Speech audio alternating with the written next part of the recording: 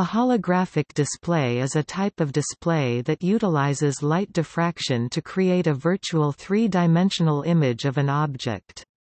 Holographic displays are distinguished from other forms of 3D imaging in that they do not require the aid of any special glasses or external equipment for a viewer to see the image.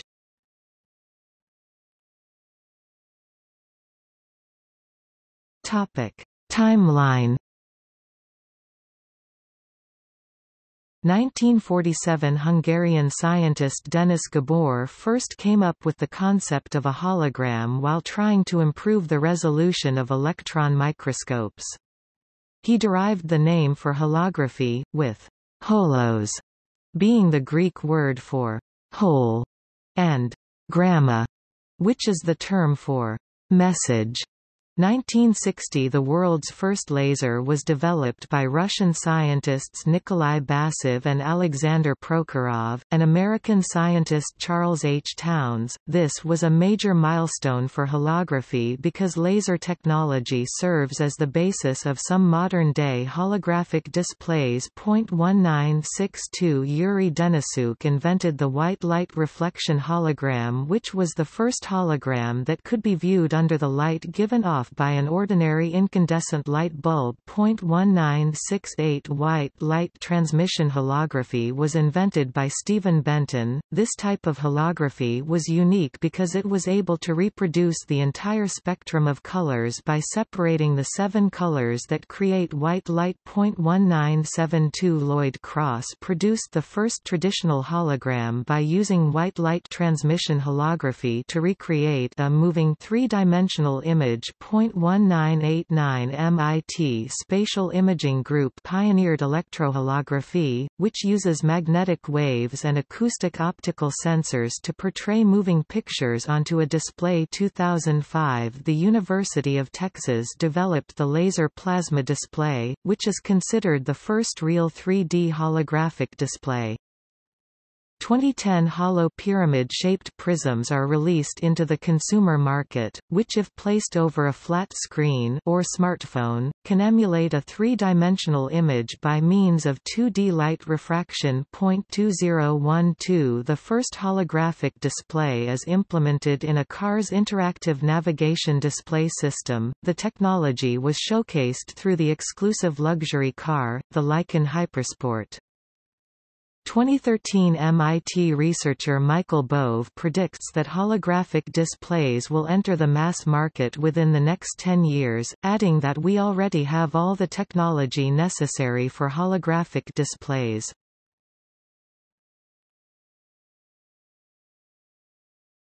Types of holographic displays.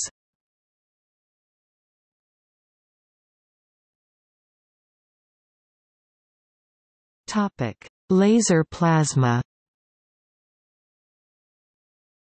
Laser plasma displays, developed in 2005 by the University of Texas, utilize a series of powerful lasers that focus light in desired positions in order to create plasma excitations with the oxygen and nitrogen molecules in the air. This type of holographic display is capable of producing images in thin air, without the need for any sort of screen or external refraction media. The laser plasma display is able to depict very bright and visible objects, but it lacks in terms of resolution and picture quality.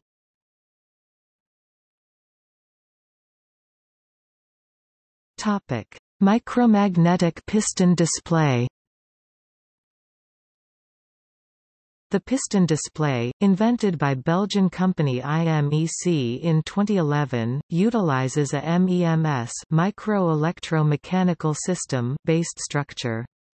In this type of display, thousands of microscopic pistons are able to be manipulated up and down to act as pixels, which in turn reflect light with a desired wavelength to represent an image. This developing technology is currently in the prototype phase, as IMEC is still developing the mechanism that will mobilize their pixels more effectively. Some of the limitations of this type of display include the high cost, difficulty of creating large screens, and its susceptibility to mechanical failures due to the relatively large amount of moving parts, microscopic pistons.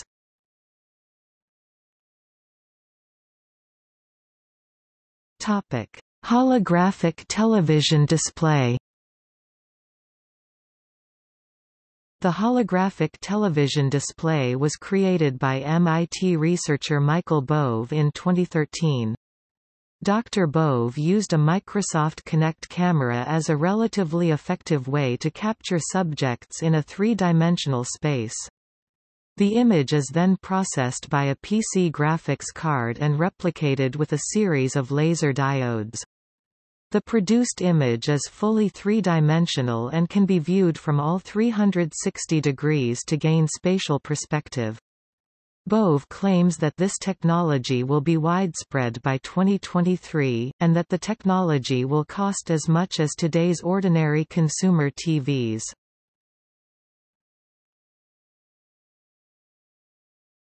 Touchable holograms.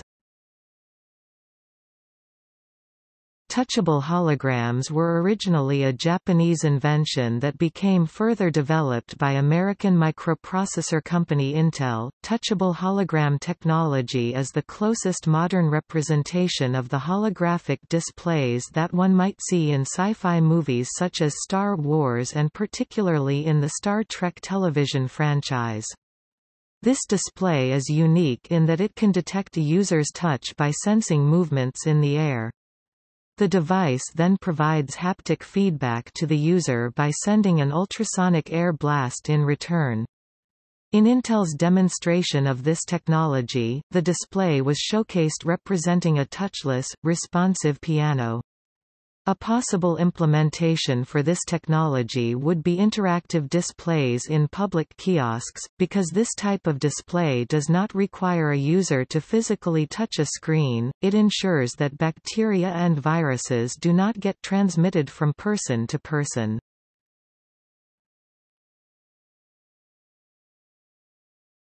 Topic: Technologies used.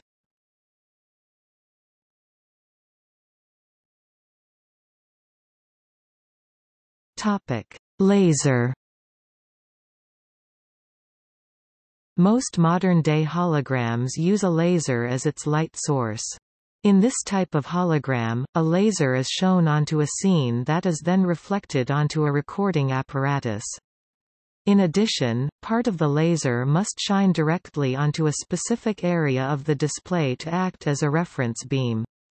The purpose of the reference beam is to provide the recording device with information such as background light, picture angle, and beam profile. The image is then processed to compensate for any variation in picture fidelity, and then sent to the display.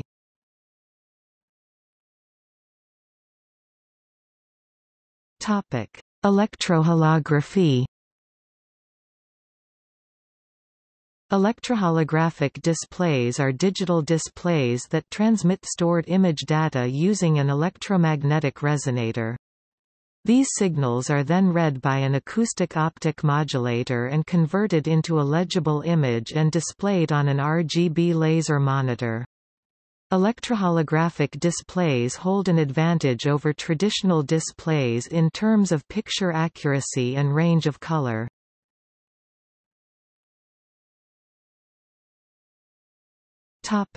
Full parallax, HPO, VPO. Full parallax holography is the process of delivering optical information in both the X and Y directions. The resulting image will therefore provide the same perspective of a scene to all viewers regardless of viewing angle.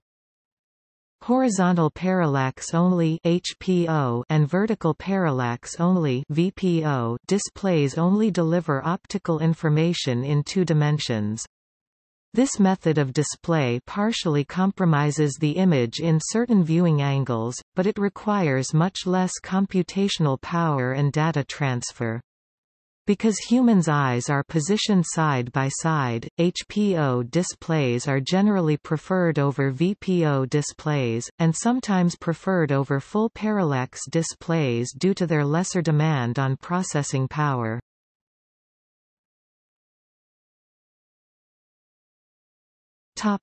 MEMS. MEMS technology allows holographic displays to incorporate very small moving parts into its design. The prime example of a MEMS-enabled display is the Piston display, listed in the above section. Micropistons used in the display can behave like pixels on a computer monitor, allowing for sharp image quality.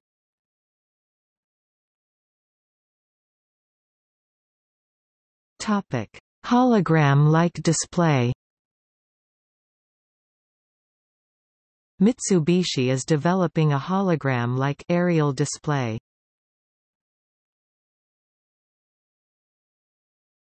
Topic: See also: Holographic screen.